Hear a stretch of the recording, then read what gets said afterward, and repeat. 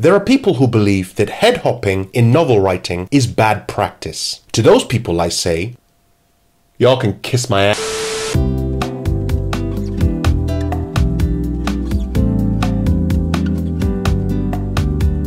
Hi, I'm Marcus, and I'm the idiot on the writer's block. If you're new to the channel, I, the idiot, ask experts for tips on how to write, publish, and promote my first fiction novel. Check this playlist right here, but maybe click it after this video. Now, I mentioned head hopping earlier. Head hopping is a term used in novel writing for when the author switches the perspective of a scene from one character to another. Often the entire novel will be from the perspective of one character, or you may have multiple main characters through whose vision you get to see the story play out. Now, recently in my research, I've come across writers who have said that frequent head hopping should be avoided at all costs. But here's the problem. I head hop like a hip hop rabbit on crack. Seriously. There's a point in Atticus the Mighty where even the pheasants getting chased get a perspective. And I like writing like that. But apparently that's a bad thing? I read an article from standoutbooks.com where they insist that head hopping hurts your writing. And like I said, they weren't the first ones that I heard say that. Some have said that if you're going to change perspectives, you should use different chapters to make it easier to read. Meg Latour uses that exact strategy in The Cyborg Tinkerer, alternating between the perspectives of two main characters with each chapter. But then again, Douglas Adams head hopped into the perspective of a whale seconds before it fell to his death, and then immediately hopped into a bowl of petunias, and it was freaking beautiful. If you haven't read The Ultimate Hitchhiker's Guide to the Galaxy, seriously, what are you doing with your life? And so to get an idea or a perspective as to how to carry on, I have to throw this question onto the writer's block. Is there a problem with head hopping in novel writing? And here are some experts with advice on head hopping in novel writing. All right, so in the first instance, I generally don't head hop. If you read most of my books, it's like very rare that I'll do that because I generally, personally, do not like it so much. Just as for myself writing, I love to read it. I've got no problem with reading it, but I personally am not a fan of doing it myself. I just don't have that inclination. I've got no problem with it actually. You know, it's not something I think, oh, you should never head hop. And there's many great writers who do it to great effect, and I love seeing it done really well. But generally, I tend to keep one perspective. Although, you know, if you look in The Scholar, my first book, I'm head hopping in that book, you know. So it's not something, it's not a hard and fast rule. If I need to do it, or I think it serves the book's purpose, or if I've established a kind of omniscient perspective, then I'll generally head hop. But if I'm more lower down to the ground and I'm more talking like with Marcus, I'm right there with Marcus. You're kind of seeing everything through his eyes. With The Scholar, you were already head hopping between two characters, Sean and Corey. So because that was the rule that I'd set up, that you're going to see Sean and Corey's perspective, then it's okay to see maybe one other random person like Rosie or Levi. Sometimes you saw his perspective. But in this book, I've kind of established that it's just Marcus you're seeing the books, you're seeing the story from. So I think it's I've got to stay there really. I've established my own rules, I've set up my own rules, and I think I should stay there. My advice to people who want to head hop is establish the rules really early on, you know, like just, you know, make sure that you do this in a timely fashion and then stick to that. So you decide in your own head how many people you're going to head hop to and what the rhythm of that is going to be. Is it going to be within chapters? Is it going to be separate chapters for each person? Is it going to be, sometimes I've seen it where you have a whole section which is one person, and then the next section is another person, and then the other section goes back to that person at a different time. That's a really good rhythm, you know. And once you can set up some kind of rhythm where you're saying, okay, these are the rules of my world, these are the rules of my narrative structure, no one can tell you anything, you know. I mean, my favorite head hopping book, I have to say, is Ulysses. You know, I really love the way he does that, and I think he set up the rules. You know, once he set up the rules, then you know what's going on. And I would love to do it one day and do it really well. Here's my issue with head hopping. My issue with head hopping is that I feel a lot of the time you don't get to follow everybody's story, and I think the beauty of Ulysses is it doesn't matter. Whereas in most books, you're trying to set up these multiple arcs and you don't have the space in the book to actually carry those arcs right through to their logical conclusion. Whereas, like I said, in Ulysses, it's just like, okay, so these other arcs kind of don't matter. It's still about this one person that we're following, you know. So generally, so I think I just think that you've just got to be really careful about knowing what you're doing, and then it's fine. This really, it comes down to point of view, which is I think a lot of it comes down to how you set up your readers' expectations at the beginning of the book and how consistent you are as a writer. So if you start your book in a limited third person where you're focusing on one viewpoint character, right? And telling the story through them, and then all of a sudden you shift to another character without any grounding or warning, and then shift back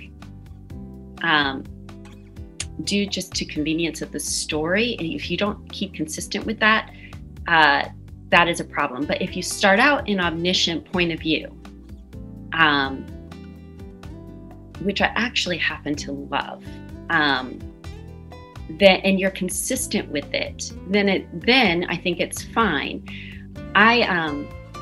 Omniscient point of view is really hard to write and write well, but when it's done, it's a joy to read, at least for me. Some books that I think do it so well, the Penderwicks by Jean Birdsall and the Van de Beekers. Omniscient point of view works really, really well with a kind of an ensemble cast where you do have one main protagonist, but you have 3 or 4 others. I have one client, Callie Miller, who writes beautiful fantasy, and she writes great omniscient point of view.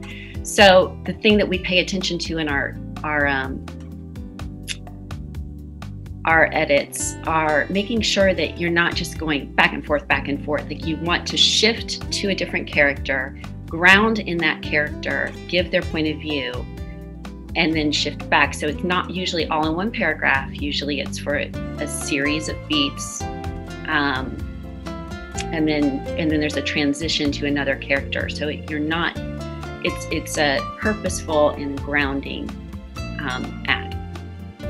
I can read head-hopping novels just fine. Usually, I would say most older authors actually do the head-hopping thing, and they do it artfully and beautifully. One of my challenges that I have is I critique on forums and help new writers write better. And as I do that, the number one biggest issue that I see when people write in that like third person omniscient way is that they are confusing the reader constantly. You don't have a clear sight of who is in charge of that scene or what the point of the scene really is. And so while I can read it, and it's fine whenever someone that really knows what they're doing is doing it well, when it comes to an aspiring author or a new author, it can get really bad if they haven't watched closely on how to really bring out the best of that scene. If I jump into this first, only because I've recently written the first draft of a novella, a horror novella, which is, the premise is, I won't go into too much detail, but there's 10 people in this story, and it's a very confined sort of space, and they go through a very, very quick journey in a few days, if that makes sense. It's very compact. So there's a lot of bouncing around from character to character in that story. Now, the one thing I had back from beta readers is there was obviously some great feedback, which I took in very well, but there's a lot of feedback that was like, I'd like to see more of this and more of this, which was brilliant for me, and that's exactly what anyone wants from a beta reader. But the only criticism I kind of got, and it is criticism, but it's not, and it was about the perspective. So there was 1 or 2 people that thought the perspective was confusing, just like you mentioned with your story. So what they wanted to see was perhaps a more clearer transition between the perspective jumps. So that's my advice, would be to look more in detail at the transition, because as writers ourselves, we already know that story in our head. We're writing it, but we know what's going to happen and who that character jumps to. but the reader doesn't often know what we're thinking. So we need to make sure, like you said, with screenwriting is kind of, this is what happens, that's what happens, that's what's happened. And that's like our minds as a writer, but as a reader, that's not what they see. So we need to explain the fact that they are going from this character to that character, and the scene is transitioning as well. So that's my advice, is to make that transition a lot smoother so that the reader does understand that. Yeah, I think on this, I'm a big fan of the chapters, in terms of utilising chapters for what they're actually for. And if you head hop into another character, giving them a clear, defined chapter. I've seen a lot of great writers do it. And to be honest, I think it's the best possible way. Like, if you think, like Gone Girl, for example, that switches different chapters, different perspectives. Sometimes it's the same events that happen, but you get a different perception from somebody else's viewpoint, and the chapter has changed. And I think that is the clearest way to make it obvious to your reader that you've swapped over. And I don't think I think if you stick to that, your chapters, they could be a page. You could have a chapter that's a page, and then you could skip to somebody else, as long as, you know, I think it makes it clearer to whoever's reading it. So that would be my advice.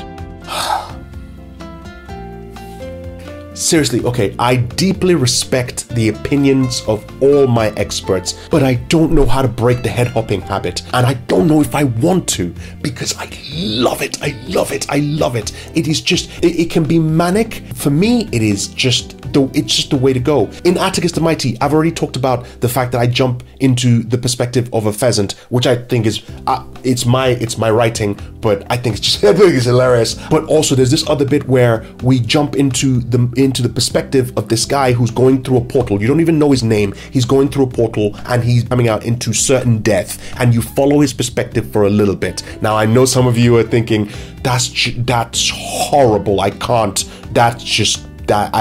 deal with that. I think head hopping is great if you do it well. I like to head hop, and I hope I do it well. I guess the only way I can find out if I'm good at it is for people to read my book. And so when it comes out, give me your comments. I'd love to hear your comments on it. And don't forget to like, share, more comments, and subscribe to the channel for more tips on how to write, publish, and promote your fiction novel. I'm Marcus, and I'll see you next time.